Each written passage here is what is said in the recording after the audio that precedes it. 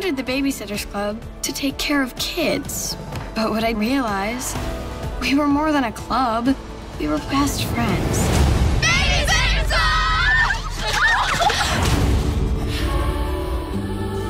You guys have so much style in the show and in real life. It's so good. And the premiere is coming up, so you both have to be so excited. But how familiar were you with these books before you actually started the series? So my mom had always referred to herself as being a Dawn. And so of course when I was younger, I was like, who the heck is Dawn?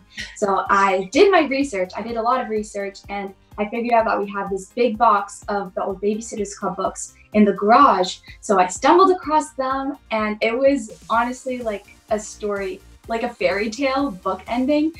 And I have fallen in love with them, and they're definitely one of my favorite book series. Your mom and I have so much in common because I was a mad Babysitters Club fan when I was a kid. So I don't want to show my age, but I did love them. So what about you, Xochitl? What about you?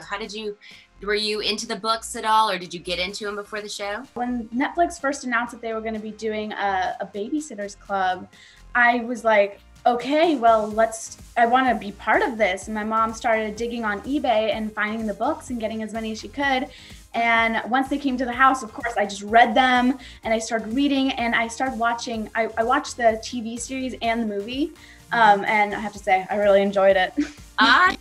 And here you gals are. You are now a part of this club, not only in a sake of a friendship in real life, but like for Netflix. That's pretty cool. So have you gained some cool points with your friends at all because now you're a part of a Netflix series? Well, for me, I feel like my friends have like, they don't really like to talk about it because they're like, oh, she's on a Netflix show. Okay, well, I don't know what to do with that, but I feel like it's really important for them to know that I'm still the same person and that we're friends no matter what. Absolutely. What about you, Malia? Do your friends treat you any differently, or have you scored some major cool points with them because now you're on Netflix? Some people have like drifted away. I'm okay with that because they didn't support me before, so it's okay. It kind of sucks, but it's okay. But some people have like come back to me since like kindergarten. I got some like kindergarten friends coming in, like, I was in your class. I was like, oh, right. I definitely remember that for sure. But I feel like my closest friends, they have definitely stuck beside me the whole time. They have been my grounding points, and they've been so lovely and so supportive, and they're very excited for me. So I'm very grateful to have them. That's awesome. And what I love about this series, I thought you guys did a phenomenal job in the episodes I was able to see. I can't wait to see the last one, but they're keeping me, on the edge of my seat. This series is about, being inclusive and being friends. It really is. At the heart of it, it's about friendship. So how did you all bond over, the sake of shooting this series? How were you all able to bond on set, and did you bond off set, and have you been able to communicate with one another since we've all been in quarantine now? At the very start of the the last audition, when we got cast as a Babysitters Club, we exchanged phone numbers, and we FaceTimed and we texted like almost every day. And I feel like that was a great foundation for a bonding point. But when we finally met in person again, I feel like it was just so natural, and we became friends like that, and we clicked so well.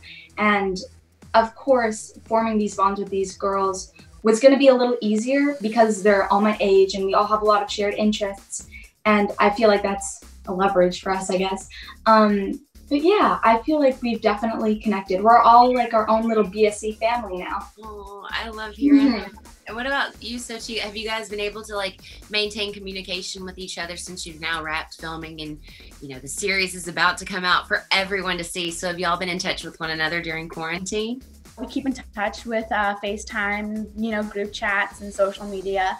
But like Malia said, we were told at the test on our final, audition that we were the Babysitters Club. And that is actually very rare. Kids usually don't get told that. They get to meet their cast on one of the first days. And so I feel like having that information and getting to share each other's information, numbers really helped. It really, like she said, it grew a foundation, and where later on now, it's like we know so much about each other, and to the point where it's like, oh my gosh, oh, where do I even start, you know? Clearly at the Babysitters Club, the heart of it, you guys obviously is friendship, but you also do babysitting and a lot of it, and you make it look so fun and easy. But in real life, do you guys have a lot of babysitting experience? Yes, I did the babysitter's test when I was in grade 6, and we learned a bunch of stuff. Some of it freaked me out. I was like, I need to learn about internal bleeding while I'm babysitting.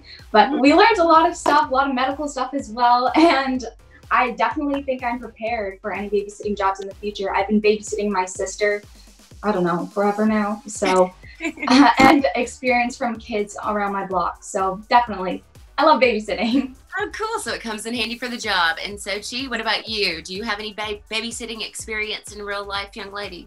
Not much babies like I did in the show, but mostly, you know, toddlers. But you know, there aren't too many of those in my hood. But you know, I get to pet sit a lot. Awesome. Hey, those are, you know, babies to a lot of folks. My pup is my baby, so hey, I'll take it. Well, ladies, congratulations. The series was awesome, and I wish you to continue success, and I know I'm going to see your stars shining in the future, so just keep on keeping on, all right? Thank you so much. This is so nice. Oh, I mean it. Take care, okay? Have fun. Bye. Thank you.